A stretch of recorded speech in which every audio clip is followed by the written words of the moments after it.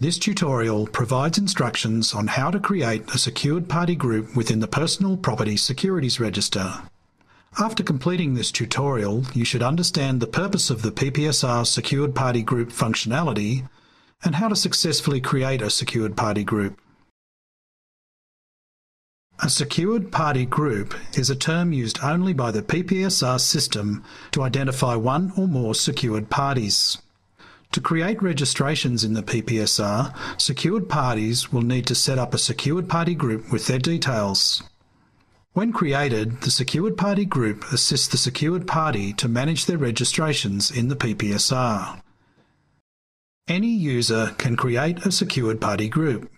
A new secured party group is required if one does not already exist for the secured party, or if the user wishes to add or remove parties to or from an existing secured party group. A secured party group can contain one or more secured parties. All new secured party groups are allocated a unique secured party group number that is used to identify the group and an access code that is used to authorize users to view and/or amend the secured party group's details. The following section will provide a demonstration of creating a secured party group in the Personal Property Securities Register. From the PPSR homepage, hold your mouse over the Secured Party Groups tab.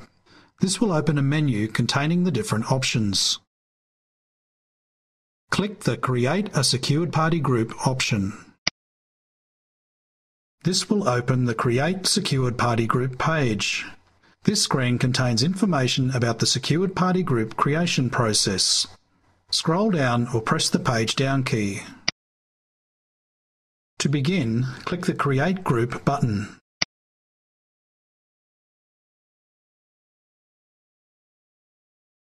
The Create Group page allows the creation of a new secured party group by entering all data in manually or by using an existing group's details to create a new secured party group. Scroll down or press the page down key.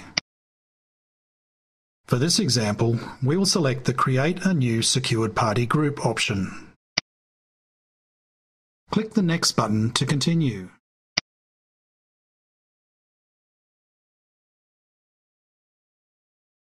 The Secured Party Details page will be displayed.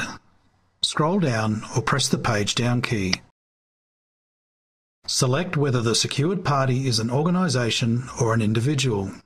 For this example, we will select the organisation, including partnerships with an ABN option. You should note the advice on which organisational identifier you are required to use. Select Yes.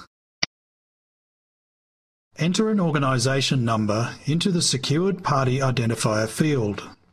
The identifier can be one of the following: ARSN, ACN, ARBN, ABN, or the organisation name. There are multiple values that can be entered into the Secured Party Identifier field. Based on the identifiers you may have available, you should make sure that you use the correct type of identifier for the organisation. For example, for a body corporate, you should use ARSN, ACN, or ARBN in that order of importance. Only if none of the previous identifiers are available should you enter an organisation name. For this example, the secured party does not have an ARSN but has an ACN. Select the ACN option from the list and enter the ACN into the corresponding field.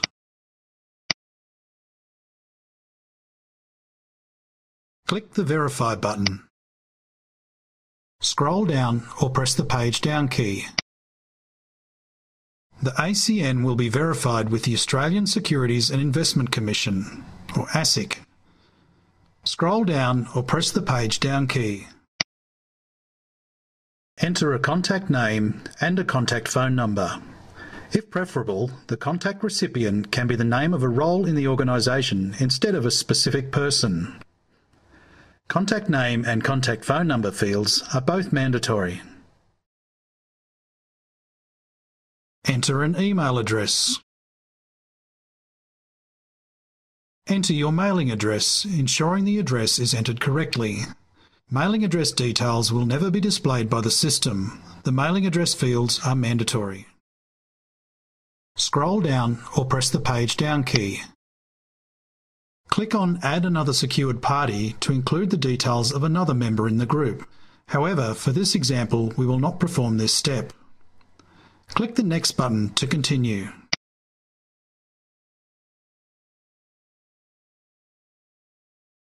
Scroll down or press the page down key. The address for service is the nominated address to which all notifications for the members of a secured party group are sent from the PPSR.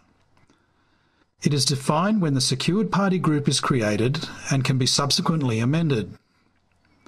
The address for service is publicly available. All notifications by PPSR will be sent to this address and must be sent to an email address or mailing address. If you wish, you can use a secured party's details in the address for service. Alternatively, you can manually enter secured party group contact details in the fields below.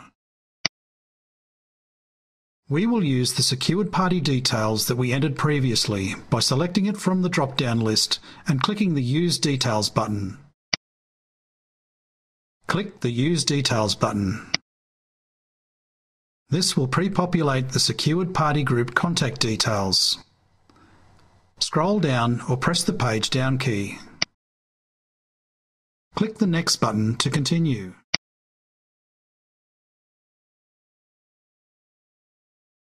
The register will then display all the details you have entered for you to review. Scroll down or press the page down key. You have the option to make any changes using the relevant Edit button or to proceed with the creation of the secured party group. Scroll down or press the page down key. Once you are satisfied that all details are correct, click the Next button.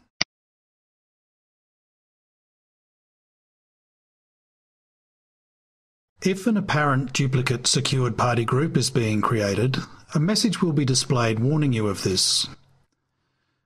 When you save the secured party group, you will be given your secured party group number immediately.